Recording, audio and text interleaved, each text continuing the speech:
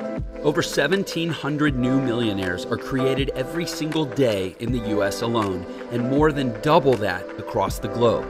They're people from all walks of life, most of them people just like you and I. So the big question is this: how are so many people who didn't inherit money or have any special advantages overcoming the odds and becoming millionaires? That's the question, and this show will give you the answers. My name is Jeff Lerner, and welcome to Millionaire Secrets.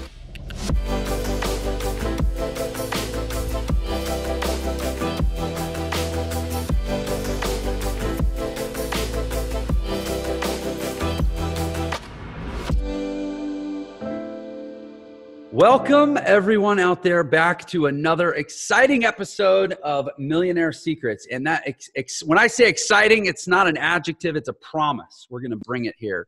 And today I know we're going to bring it because I have with you Tim Storey. If you were at a recent 10X Growth Con, you know Tim Storey. If you listen to the nationally syndicated Keep the Faith radio show, you know Tim Storey. If you've checked out Oprah's Super Soul Sunday, you know Tim Storey. There are a lot of ways that you will probably know Tim Storey. And I'm just grateful and privileged that now one of those ways is the Millionaire Secrets show. So Tim, welcome to the show. What a privilege. How did you come up with that name? I like the name of the show. How'd you come up with that? Well, you know, I thought, what's everybody out there looking for? Yeah, secrets. Right? Secret, you know, the internet. So I come from the internet marketing world, right?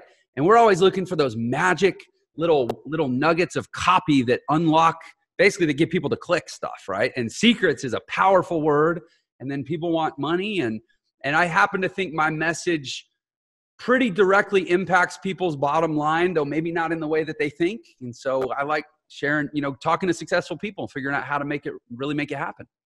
I like that because it's real. I think that in my journey, in conversations with some really bright people, you know, sometimes I give you like one secret that can really bring long-lasting change. So I like that. Yeah, and that's, you know, I think it conditions people to go into these episodes the right way. You know, you think about like the seminar business, it's like 3 days of speakers and they bring multi-sensory stimulation, but the reality is you're just going there to get that one thing. Yeah.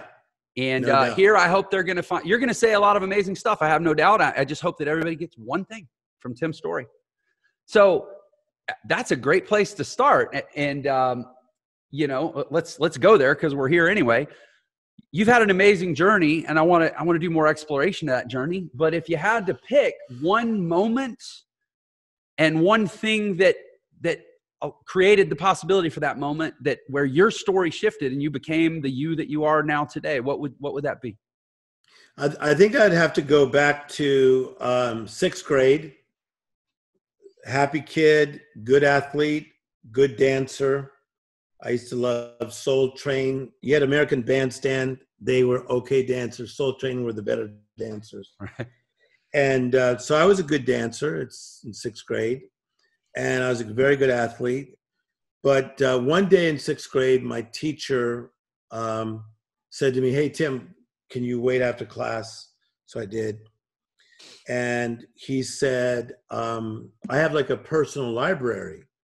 And I wanted to see if you wanted to check out one of my books because I think you are," and I didn't know what he was going to say next. And he said, "I think you are," then he said, "brilliant."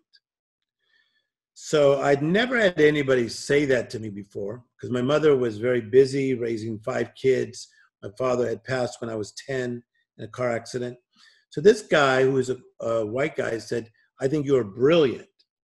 And something that I now look back to, that I'm glad I didn't push his words away. I embraced them. I said, "Okay." He said, "So I'll give you 3 choices of books." And I took one by a man by the name of Irving Stone on the life of Michelangelo. And he said, well, how could that change you so much? Well, being raised, in Compton, California, we started 7 people in a 2-bedroom house. When you would read a book like that, you would see beyond. You could see beyond. And so this book written by Irving Stone, who I later met as wife, because he had passed. It really helped change my life in sixth grade, but also changed my life was the sixth grade teacher branding me brilliant. He branded me, and I went with it. Man, the power of early influence. My therapist says that we've all decided on our basic view of the world by the time we're anywhere between 8 and 10 years old. And we spend the rest of our life just assimilating all the data that comes our way to fit it into that view. You know, I guess it's called some kind of bias, something bias, right? It's how we look at cognitive bias. Well, there's I'm forgetting the exact term, but what a great bias to have. Yes. Yeah. And so I think the cool thing was that he had observed me, because this was towards the end of sixth grade. And I think he was right. And so I think we are all full of a lot of brilliance. And it's a matter of we respond to it and educate it and decide to manifest it. And so I did decide to do all three. Yeah, I mean, that word just essentially refers to the projection of light. And I don't think, I as a fan of yours and now grateful to be a friend, I agree. I think you're brilliant. I've followed you for a while, but I also don't think you have exclusive dominion on brilliance. I actually think, like you just said, we all have a touch of that. 100%. But it's 100%. Cool. It's cool that early on you got somebody actually affirm that for you, and you decided to focus on that and you think about the power of that moment. What if he had said, hanging in the air, Tim, I think that you are struggling. Yeah. And he could have meant that as a way to help. That. Yeah. You're exactly right, because the label creates a language. And it's an interesting thing about a label. A label is a tag or a marker that denotes three things. It denotes the value of something, value. It denotes the use of something, okay? So value, usage, okay? And then it also is, well, let's just leave it at two. I like it at two. It denotes two things, the value and the usage. Like if you were to put Louis Vuitton, then you say, hey, that's valuable. If you put, this says water, but if it's at Sprite, it would be Sprite. So let's leave it two things. And so when he labeled me brilliant, then he like said, hey, you're valuable. So I went with that. And the usage, what are brilliant things intended for? They're intended for creation, to cast light, to illumination. And by the way, speaking of language, I'm a language nerd, and it was really bugging me. I couldn't think of that word, but confirmation bias is what I was reaching for earlier. Yes. That now you've spent the rest of your life confirming that label. Yes. But over a period of time, over a period of time of him first, confirming the brilliance, and then for me to I responded to it. Remember what I said, I did not push it away. Yeah. So I teach this, that all of us are called to do something wonderful, but we have to cooperate with the calling. And so from famous actors, rappers, artists, to guys who work at Amazon, to anybody that I work with, everybody has a calling, but you have to cooperate with the calling. And I think that what the sixth grade teacher said to me, I was willing to cooperate with what he said. I took the book, and then I read the book, and then he told me, tell me what you learned from the book. And I told him what I learned.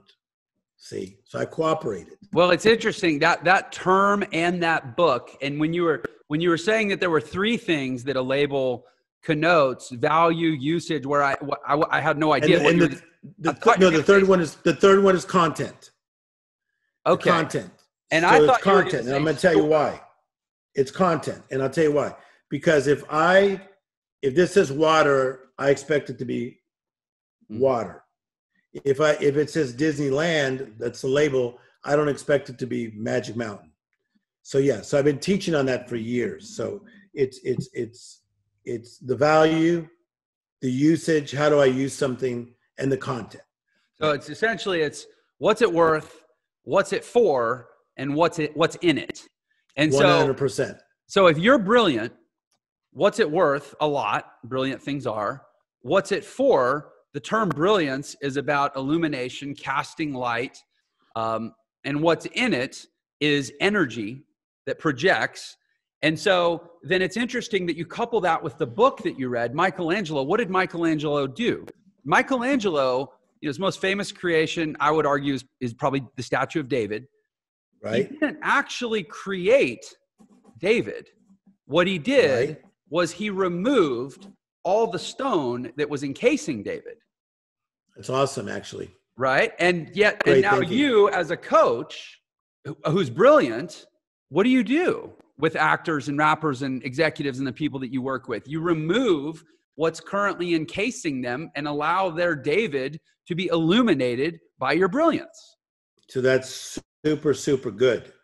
And so, a lot of people have watched this ESPN special, The Last Dance. Mm-hmm. That was originally supposed to be just about the Chicago Bulls, but they realized that would only go so far. So let's make it about Michael Jordan. And so in that, you see Phil Jackson, that he had to do exactly what you said, because he had a cast of characters. He had Michael Jordan, who didn't need much work. He had Dennis Rodman, who needed a lot of work. He had Horace Grant, that was just a sturdy big guy in the center. Then he had like John Paxton, the guard, who was just a great shooter. Okay. And so he had this interesting cast of characters, Scottie Pippen, and he had to somehow bring the brilliance out of every one of them. And I'm glad we're going down this trail, because we had not discussed what we're going to dialogue about, is that I feel that, all of us have our brilliance, as you said, but we need to build our brilliance. We need to build it. So whether you want to go the Malcolm Gladwell, 10,000 hours to be a master at anything, but you have to build your brilliance. When I get around the best actors in the world, which I have been, I used to eat a lot of dinners with Tony Curtis, friends with Jack Lemmon, Walter Matthau, so many dinners with Robert Downey Jr., probably over 100, talking about acting and how to act, how to do a scene. These are people that built their brilliance. They built it. It's possible to build your brilliance. Yeah, I think it's much more. I think it's a neglected truth in most people's lives. Not only how possible it is, but how many tools they have with which to do it, strewn all around them. If they look with those eyes, and they'll do it. And sadly, I think we live in a world that doesn't normalize this way of thinking. Yes.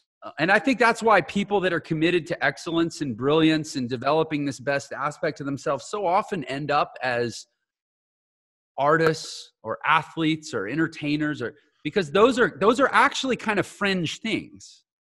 And unfortunately, the level of commitment to growth and the discipline required, even like special forces in the military, like these are like weird professions. Like when a girl comes home and tells her parents, I'm marrying a guy who wants to be a Navy SEAL, or I'm marrying a guy who wants to be a professional actor. They're not normally like, yay, that's so awesome. He must be really committed to brilliance and building his brilliance. They're usually like, well, are you sure about this? This may not be such a great idea. Those people tend to find themselves in these fringe places because they have a fringe way of living, because sadly, building brilliance is like fringe. Yes. So let's go there for a second. So how does one discover what could be their brilliance? Many times it just pops out of you. I've seen brilliance in people who are just great listeners and they became great therapists. I've seen people that are very awkward, but they understand music and they became Pharrell Williams. So I think that it comes out of you when you're younger. And so for all you that are watching, if you go back in your life and you start to pay attention to what you paid attention to, there lies your brilliance. I love that your own life gives you clues about where it's meant to head. There's no doubt about it. I want to ask you a question. It sounds like had a very fortunate, I wouldn't say lucky, but it was fortunate that at a certain moment as a child, you had the instinct or wherewithal for whatever reason to attach to a certain moment and draw a lot of meaning and identity from that moment that was actually growth promoting, right? You didn't pick the wrong moment, you picked the right moment, right? What do you say to someone who 20 or 30 or 40 years later is realizing that they've spent decades in the grips of having chosen the wrong moment to attach to, and you're trying to help them unwind that and find a different label? How do you work with that? Because I suspect there's actually more of them than there are of maybe you and me. There's much more of people who do that. And not to say that you and I are the prototype of people who have not been ensnared by snares. Right. Because everybody's been through challenges. But what happens is, this is what I became famous for, of being a comeback coach. This is where my brilliance lies. I'm not a great cook. I'm an okay cook. I'm not great at building cars. But as a comeback coach, they tell me that I probably cannot be beat, and that's probably true. So what happens is that when somebody has a setback and they can't figure it out, I actually wrote some steps down. Number one, you have to become awake, like wake up. Secondly, you take inventory. What happened in my life? Oh, my wife left me. Okay. Awake, take inventory. Number three, you got to find the right partners. And that's why people are partnering with you on this podcast. They're growing, they're learning, they're evolving. Number four, you got to make sure you find the right principles, because the right principles will take you to the right place. The wrong principles will take you to the wrong place. Number five, you got to have the right plan. Again, this is where I'm super good. Like I've helped some of the greatest actors in the world that we won't mention today get back on track, and their plan sucked. And through a lot of conversations, they ended up like, holy schmoly. So you got to have the right plan. Number six, you have to have persistence. That's what you're about. The ability to push through. And number seven, you got to stay on purpose, which is something that most people do not know how to do. Like some guys I life coach, I've life coached for over 20 years and they're highly successful. I was talking to one of the biggest agents in Beverly Hills. He said, Tim, you've life coached me 22 years. And he has probably the two biggest celebrities that we can imagine. And I'm not exaggerating, the two biggest. 22 years I've life coached him. And so I said to him, what's one reason that you keep coming to me? He says, because you help me do what you say, stay on purpose. I don't feel like I'm going to go off my purpose, but I want to stay on my yellow brick road. So you become awake, take inventory, right partners, principles, plan, persistence, stay on purpose. So I have two questions. One is, are the right principles case by case, or a lot of those are case by case, strategy or the plan, partners, depends on your situation. Are the principles case by case, or are there a set of principles you always bring people back to? The principles are case by case, but I think it comes back to some Stephen Covey teaching of things like character, compassion, humility. Mm-hmm. So I'm doing this new thing where on Monday nights, my guy Joseph I've told you about. I call it the World Shakers discussions. And I discuss the 100 traits of the greats.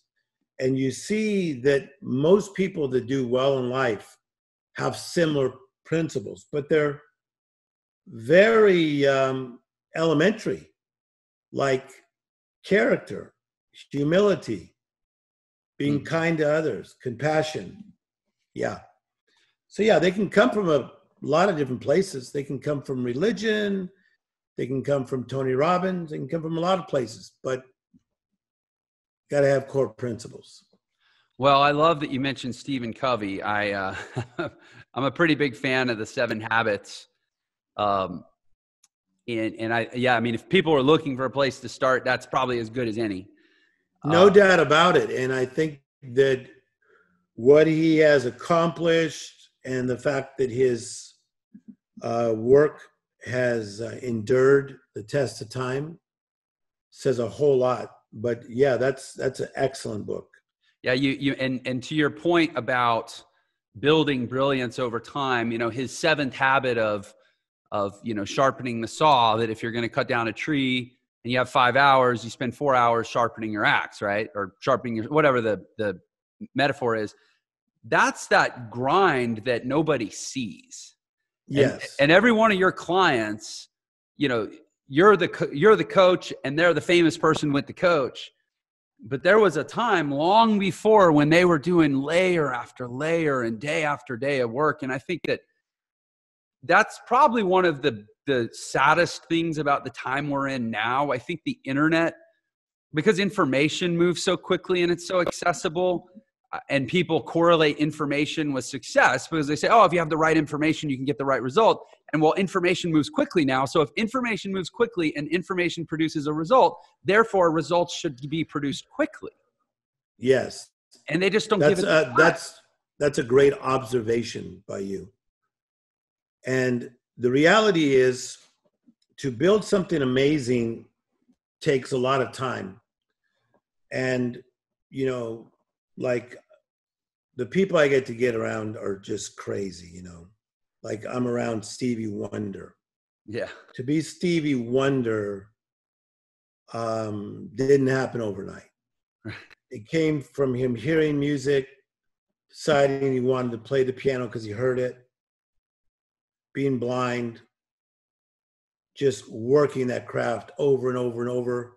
But he told me I wanted a different sound and a tone.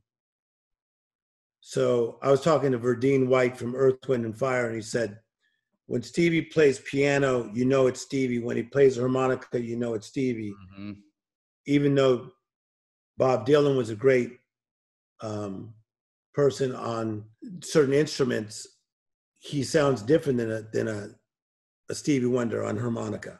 Mm-hmm. And so Stevie, by working hour after hour after hour after hour, building his brilliance, what did he do, man? He set up his family forever. Yeah. So that's what makes it so worth it for me. Like, what people don't see behind the scenes is that I pay tens of thousands of dollars a year for information.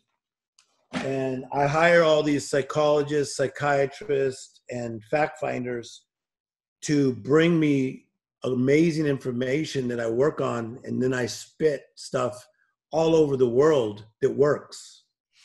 But I bust my butt to be authentic. Mm-hmm. So when someone says, dude, you just lit that stage on fire, it wasn't by accident. I got all that research and I put 30 hours into a 30-minute speech. Right. No wonder it worked. Yeah, I love, man, a couple things. Everything you say, I have like 5 ahas and questions from. So I'm like picking and choosing, but a few things in what you just said. One is the investment. One of my core values, I teach about the 3 P's of excellence: physical, personal, and professional excellence. And one of my values is, what it isn't is we pursue physical, personal, and professional excellence. The value is actually we invest in physical, personal, and professional excellence. That, if you pay attention, right? And you talk about spending, tens of thousands of dollars for information. I employed a staff of, a content team, and I assign, it takes 3 to 5 people to make this show happen. Yeah. And I started this show 2 months ago solely because I wanted to create relationships, because relationships create opportunity. They give you access to better information. All the things that come from network, but it costs me $10,000, $20,000 a month just to have a show where people can talk. So what's the value? Yes. I'm not here pitching my product. What's the value? The value is exactly what you said. It's investing in the different types of excellence. And I suspect you could have 100 people have this conversation, and they would all have stories of how not only are they investing in information or excellence or communication or connection or whatever the resources are now, but they were doing it even before they had money. They were just investing whatever they had. Time. I like what you're saying. Yeah. But that's why there's only certain people that have a certain sound or a tone, and the world knows it. Like, for instance, if you hear a song by Billy Joel, you go, whoa, that's Billy Joel. Right. Okay, the Rolling Stones, that's the Stones. U2, that's U2. And what you have is a lot of people that are fast and fleeting today. That's not me, yo. I've endured the test of time. I've been at this 39 years now. 39 years and still rising. So what is that? That is some mentors who sat on me. Some guys that said, okay, Tim, you're a little charismatic. You're kind of smart, but you're not ready for this. Yeah. And let me just tell you something. Probably once a week, someone says to me, can you introduce me to Oprah Winfrey? Because I'm very close to her. I always think to myself, are they ready for her? Because she's pretty dialed in. Yeah. And man, when you meet her for the first time, you're going to know you met her. And I'm telling you guys, I'm around everybody. From the Dalai Lama to Deepak to everybody. This lady is tuned in. So the very thing they want, the question is, are they ready for it? It's powerful stuff, right? Mm-hmm, it is. So I call it a 3-phase thing. Impartation, the idea comes. Incubation, the maturing of the idea and the maturing of the talent and the maturing of the person.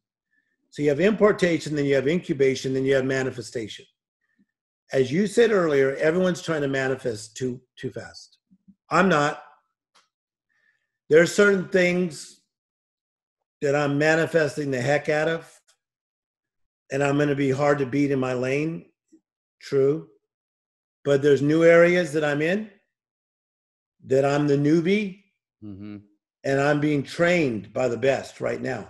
I won't tell the areas, but I'm being trained by the best because I'm a newbie in those areas. And I'm cool with that. I may not manifest heavy in those areas for 7 more years. Man, I appreciate this conversation so much because selfishly, you are validating exactly what I'm doing right now. I've been an internet marketer for 12 years. Done really, really well. I can walk into an event at ClickFunnels and have a bunch of people wanting to know how I did what I did. But, starting this show and getting to meet people like yourself and I've Dave Asprey coming on the show next month, the creator of Bulletproof. And it's a totally different world for me. The mainstream information and retail marketing establishment world. It's big. It's bigger than my whole IM bubble that I've lived in for a long time. And I'm actually trying, I meditate frequently on patience. And what you said, finding your voice. Stephen Covey, after he wrote The 7th Habit, published another book called The 8th Habit, right? Oh, and yeah. The 8th Habit was finding your voice, right? Yes, which is an excellent idea. But I think the thing that's cool about a person like yourself is that while you are building your spot, So here's a Tim Storey quote. Build your spot and life will put the spotlight on your spot.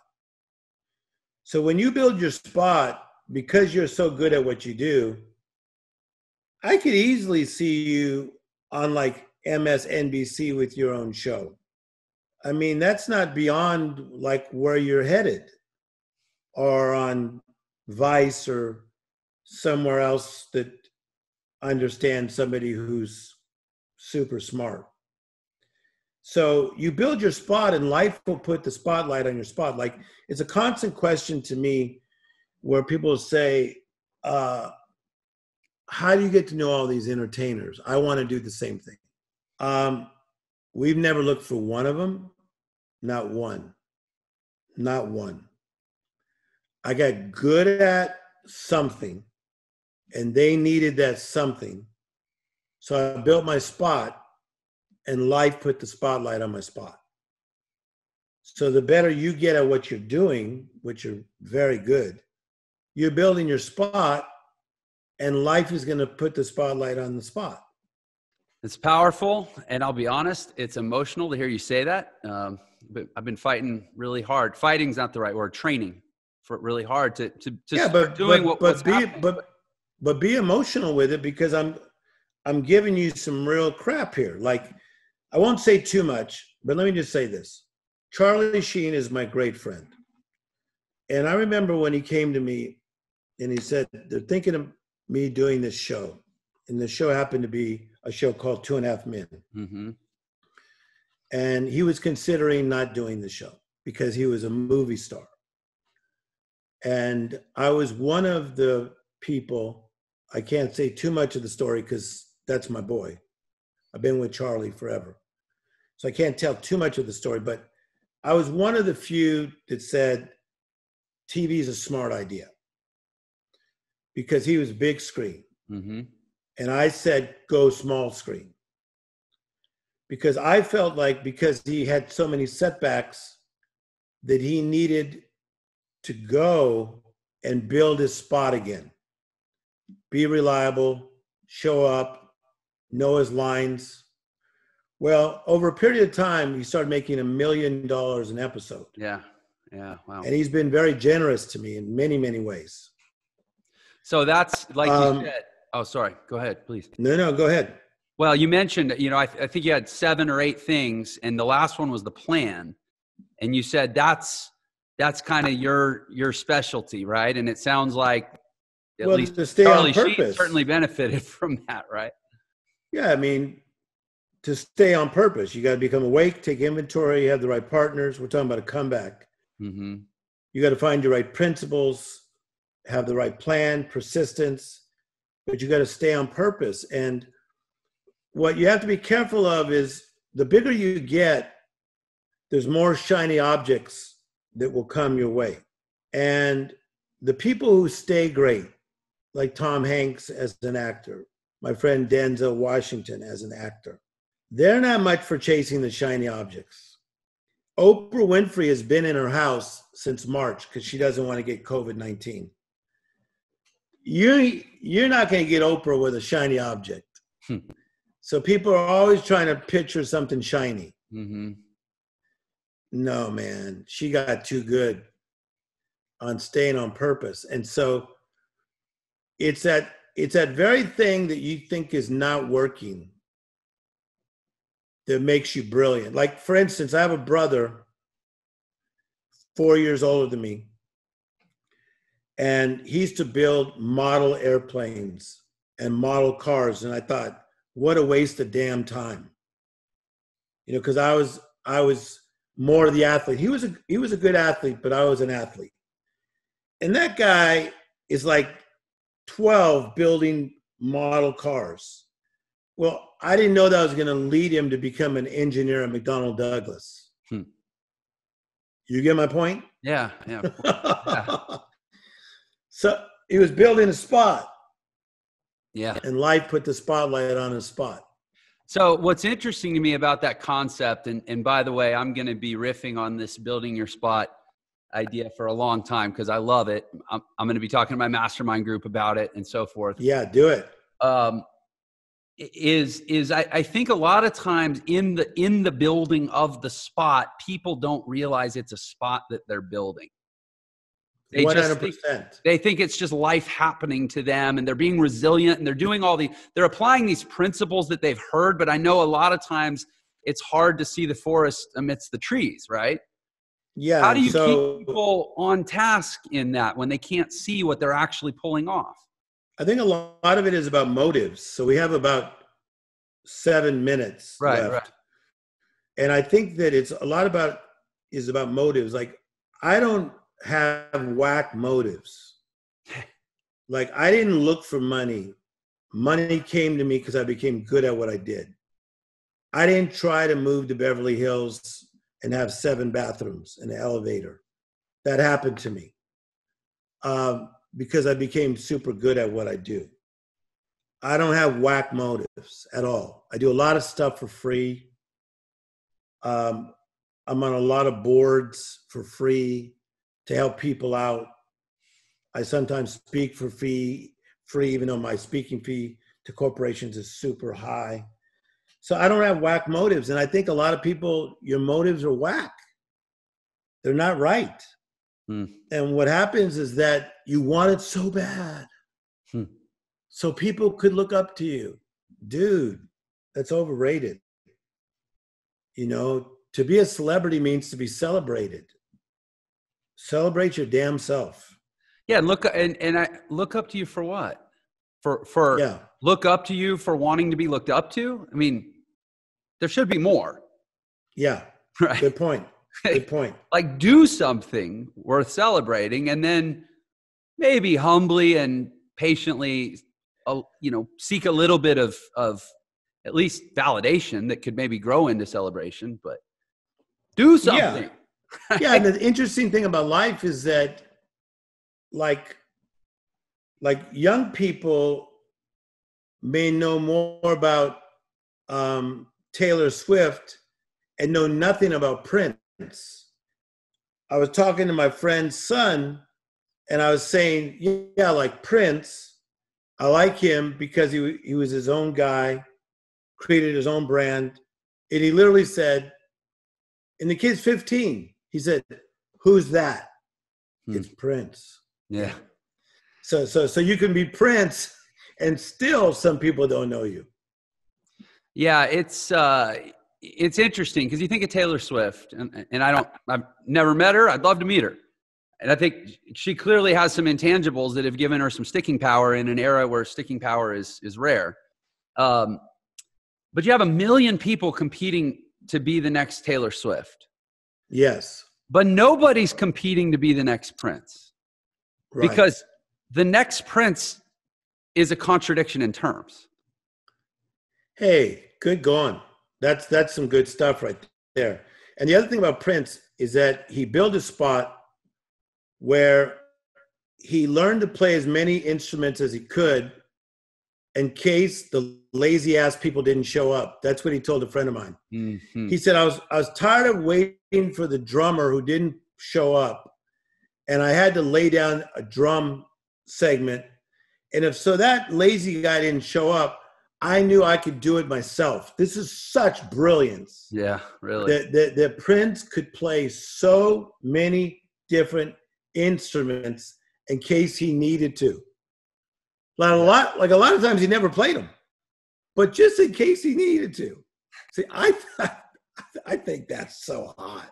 Yeah, that is pretty epic. As a former professional working musician, I very well understand the issue he was dealing with. And it was one of the reasons I was always grateful to be a piano player, because literally if nobody else showed up, it's a solo instrument by design, right? So I could cover all the parts. That's so cool. Listen, I know that we both have another appointment coming up. So I want to end this, what I think is on a wonderful high note right here. And I just am so grateful. I appreciate you being here and making this connection. And what I will not ask you when we get off is to introduce me to Oprah. But what I would ask you, and you've helped me realize this, what I would ask you is when I am ready, would you introduce me? And frankly, much more importantly, what would I need to do to get ready? Right? Like, that's the question. Yeah. And I'm not asking you now. I'm letting that hang in the air for. No, of course. No, I like the way you think. I think that whether it be that lady we just mentioned or somebody else, you're doing what you should be doing at this point. You are building your spot. That's such a great concept. That's the one thing, right? That's the one thing. Yeah. No doubt. And for everyone. So with every guest that you interview, with all the research that you're doing before you interview us, you're building your spot. And then what happens with a lot of different people, because like this is what happens to me on the weekly basis, where I'll get a call from an entertainer and they'll tell me about another big entertainer that needs to talk to me. And I don't even ask why, because they need what I'm good at. I'm a master of the comeback, not kind of good. I'm a master. So they're looking for that. So I'm just here in COVID-19ville with all kinds of books and stuff, right? Right. And all this stuff's coming at me. I mean, if you knew the two people I talked to today already, I ain't looking for it. I'm building this little spot right here. You're building your spot. Even though your spot is pretty illuminated, you're still building it. I love that about you. Listen, in the interest of time, I know we're about out of it. How do people come enroll into your world? So that's nice of you. So we offer this little thing that I think is kind of cool. And I'm doing this on purpose because my life coaching is expensive. I'm $1,000 an hour. So you don't want to do that. But we do this thing for $19 a month. Watch how cool this is. Every Monday night, I get on Zoom and I have conversations with people, with other people who I call world shakers. $19 a month. No upselling you. No come into my deeper place. Right. And I go over the 100 traits of the greats. And you have people that are running worlds, entertainers, factory workers. It's one of my favorite things I've ever done. So it's conversations with other world shakers. You go to timstorey.com and maybe your people can put that on. So yeah, we'll put that in the link. I know that you're also Tim Storey Official on Instagram. On Instagram, yeah. I'm Jeff Lerner Official on Instagram, so I'm glad we're both official. Yes. We've put together a link, millionairesecrets.com/TimS. I want to invite people to that, where they can actually get our free ebook on the fastest way to become a millionaire in the new economy. It's called the Millionaire Shortcut. Nice. Make sure we know that you got there by listening to this episode. So go to millionairesecrets.com. No, so definitely. So when you guys sign up, because they do sign up for this, because it's only $19 a month, and I'm on every Monday night myself, not like 19 of my associates. Right. Cool. To me, it's therapeutic, and I get to give back. And why do you even put a value on it? Number one, it's $19. And people need to value it, so they pay a little something to feel good about everything. But so when you sign up, make sure and let it know it's through this program, and then they'll get your free book. Is that correct? Yeah, the Millionaire Shortcut. They can. Yeah, we'll make sure. We'll figure that out. But yes, they're entitled to it. Hey, Tim, thank you so much for being a guest on Millionaire Secrets. It's been great having you. What a privilege. And listen, let me just say this to you in parting. I'm proud of you. And because you're already kicking butt, taking names in your lane. So now you stepped out into this other lane, and you're just going to do the same thing, just so you know. You're going to do it again. Because you learned to build your spot here, you're just helicoptering it to another place. So congratulations. Well, from you, that means a lot, Tim. Thank you to yourself and to the entire Millionaire Secrets audience out there. Go enroll in Tim's world, and his coaching thing sounds amazing. So check that out too, and I'll bid everyone farewell. Thank you, Tim. Life is good. Thank you for watching Millionaire Secrets. If you enjoyed this episode, please share it with your friends and leave us a comment below. And don't forget to subscribe and turn on notifications so you know whenever we release a new episode. Also, if you want to learn the fastest way to become a millionaire in the new economy, click the link in the description below to claim your free copy of my book, The Millionaire Shortcut. And don't forget, Millionaire Secrets is available on all the major podcast platforms as well. Subscribe wherever you listen to podcasts so you can listen on the go. Thanks for watching.